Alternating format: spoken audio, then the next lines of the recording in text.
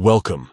In this video, I'll show you how to re-add users who were previously removed from your Telegram channel, using the latest method for 2025. If you've accidentally removed someone or just want to give them access again, follow these simple steps and you'll have them back in your channel in no time. First, open the Telegram app on your device. Make sure you're logged in with the account that has admin rights to the channel. Only admins can add or remove members, so this is an important step.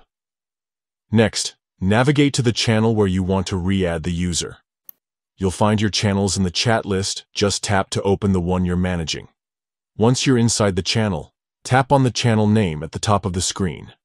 This will take you to the channel's information page, where you can see details about your channel, its members, and various settings. On the channel info page, look for the section labeled Removed Users. Tap on it to see a list of users who have been removed from your channel in the past. This is where you'll find the person you want to re-add. Scroll through the list and find the user you want to bring back. Next to their name, you'll see 3 dots. Tap on these dots to open a menu of options for that user. From the menu, select Add to Channel. Telegram will then attempt to add the user back to your channel. If their privacy settings allow it, they'll be re-added immediately.